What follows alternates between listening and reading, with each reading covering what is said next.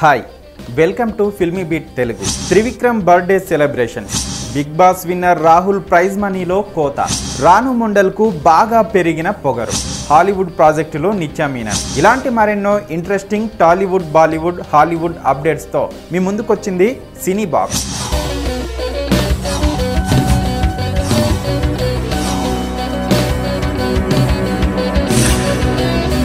మాటల మాంత్రికుడు crazy director Trivikram Srinivas పుట్టినరోజు ఈరోజు. 1971వ సంవత్సరంలో భీమవరంలో జన్మించిన ఈయన 48వ ఏట నుంచి 49వ పడిలోకి అడుగు పెడుతున్నారు.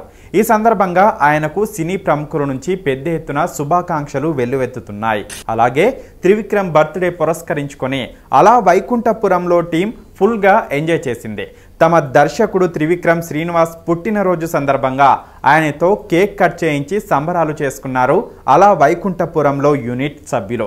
గత రాత్రి జరిగిన ఈ కార్యక్రమంలో హీరోయిన్లు అల్లు అర్జున్, పూజా హెగ్డే సహా మ్యూజిక్ డైరెక్టర్ తమన్, ఇతర టీం అంతా కలిసి ఎంజాయ్ చేశారు. త్రివిక్రమ్ శ్రీనివాస్ పుట్టినరోజు సందర్భంగా ఆయనకు తమ బెస్ట్ విషెస్ తెలుపుతూ సోషల్ మీడియాలో ట్వీట్ పెట్టారు స్టైల్ స్టార్ అల్లు అర్జున్.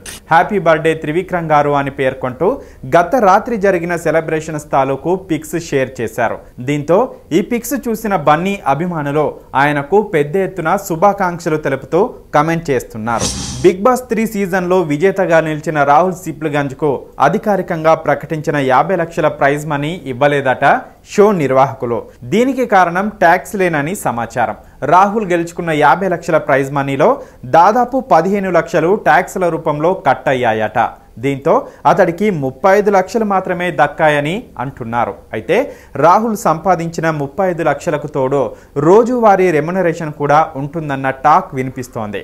హౌస్లోకి ఎంటర్ అయ్యే ప్రతి ఒక్క కంటెస్టెంట్కు వాళ్ళ డిమాండ్ను బట్టి రెమ్యునరేషన్ ఆఫర్ చేస్తారట షో నిర్వాహకులు.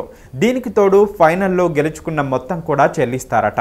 అంటే రాహుల్కు ప్రైజ్ మనీ మాత్రమే కాకుండా రెమ్యునరేషన్ కూడా దక్కుతుందని గుసగుసలు వినిపిస్తున్నాయి.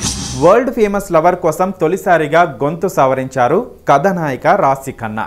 తొలిసారి సొంతంగా డబ్బింగ్ చెప్పుకుంటూ తన మాటలు వినమంటున్నారు. విజయ్ దేవరకొండ హీరోగా క్రాంతి మాధవ్ దర్శకత్వంలో తెరకెక్కిన చిత్రం వరల్డ్ ఫేమస్ లవర్. ఇందులో రాశి ఖన్నా, ఐశ్వర్య రాజేష్, క్యాథరిన్, ఇజబెల్లా లైతే కథానాయికగా నటించారు. కెఎస్ రామారావు సమర్పణలో కేఏ వల్లభ నిర్మించారు. ఈ సినిమా కోసం తొలిసారి తెలుగులో డబ్బింగ్ చెబుతున్నారు రాశి ఖన్నా. ఈ పాత్రకు డబ్బింగ్ చెప్పుకోవాలంటే నా గొంతు సరిగ్గా లేదేమోనని, పద ఉచ్చారణ లయ తప్పుతుందేమోనని కాస్త భయం ఉండేది. కానీ ఇప్పుడు డబ్బింగ్ చెబుతున్నాను, బాగా వస్తోంది. నేనే ఆశ్చర్యపోతున్నా. ప్రేక్షకులకు నా గొంతు వినిపించడానికి ఆతృతగా ఎదురు చూస్తున్నా అని పేర్కొన్నారు రాశి ఖన్నా. టైటిల్ కు తగ్గట్టుగానే ఉంది నిశ్శబ్దం టీజర్ కూడా. భాగమతి వంటి హిట్ చిత్రం తర్వాత అనుష్క నటించిన చిత్రం ఇది. ఈ సినిమాలో అనుష్క మాట్లాడలేని సాక్షి అనే అమ్మాయి పాత్రలో నటించారు.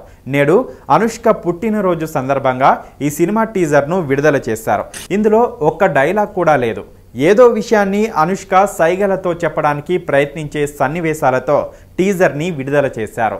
హేమంత్ మధుకర్ ఈ చిత్రానికి దర్శకత్వం వహించారు. పీపుల్ మీడియా ఫ్యాక్టరీ, కోన ఫిల్మ్ కార్పొరేషన్ బ్యానర్పై టీజీ విశ్వప్రసాద్, కోన వెంకట్ ఈ చిత్రాన్ని నిర్మించారు.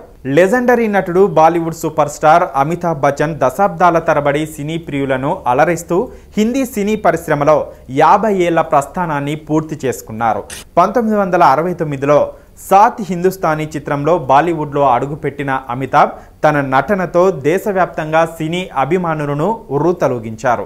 5 దశాబ్దాలుగా సినీ ప్రియులను అలరిస్తున్న అమితాబ్ తన నటవారసునిగా అభిషేక్ బచ్చన్ను పరిశ్రమకు అందించారు. అమితాబ్ 50 ఏళ్ల సినీ ప్రస్థానం సందర్భంగా ఆయన కుమారుడు అభిషేక్ బచ్చన్ తన తండ్రి హీరోగా ఎదిగిన తొలినాళ్ల ఫోటోను పోస్ట్ చేశారు.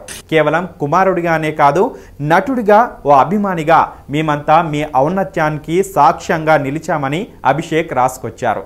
సినీ అభిమానులంతా తాము బచ్చన్ తరంలో జీవించామని గర్వంగా చెప్పుకుంటారని 50 ఏళ్ల సినీ జీవితంలో కొనసాగినందుకు అభినందనలు తెలిపారు.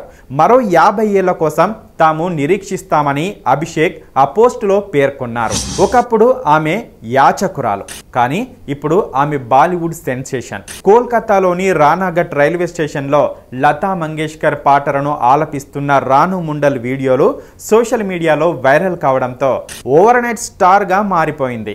ఆమె గాత్రానికి ఫిదా అయిన హిమేష్ రేష్మియా రాను ముండల్తో పాటలు పాడించి ఆమెకు పాపులారిటీ తెచ్చిపెట్టారు. అయితే ఇప్పుడు ఆమెకు గర్వం తలకెక్కిందని నెటిజన్లు తిట్టిపోస్తున్నారు. దీనికి ఆమె వ్యవహార శైలే కారణమైంది.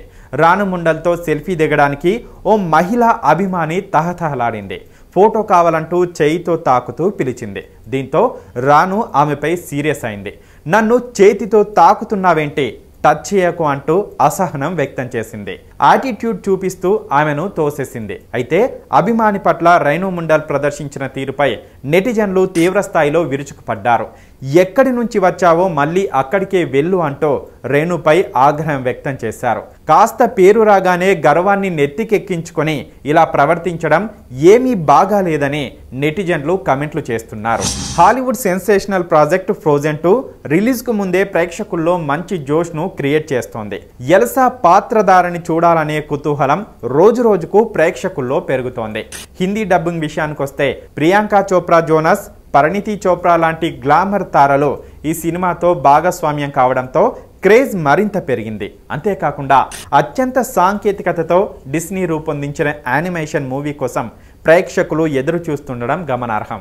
అయితే తెలుగు డబ్బింగ్ విషయానికి వస్తే మల్టీ టాలెంటెడ్ యాక్టర్ నిత్య మీనన్ భాగస్వామ్యం కావడంతో ఫ్రోజెన్ 2 చిత్రంపై అంచనాలు పెంచింది. ఫ్రోజెన్ 2 సినిమా కోసం నిత్య మీనన్ తన గొంతును అరువుగా ఇవ్వనున్నారు. ఈ సినిమాలోని కీలక పాత్ర ఎల్సాకు డబ్బింగ్ చెప్పనున్నారు. దాంతో యువరాణి ఎల్సా పాత్ర ప్రేక్షకులకు మరింత చేరువయ్యే అవకాశం ఏర్పడింది. ఇలాంటి మరెన్నో ఇంట్రెస్టింగ్ అప్డేట్స్ కోసం please like, share and subscribe to filmy beat Telugu.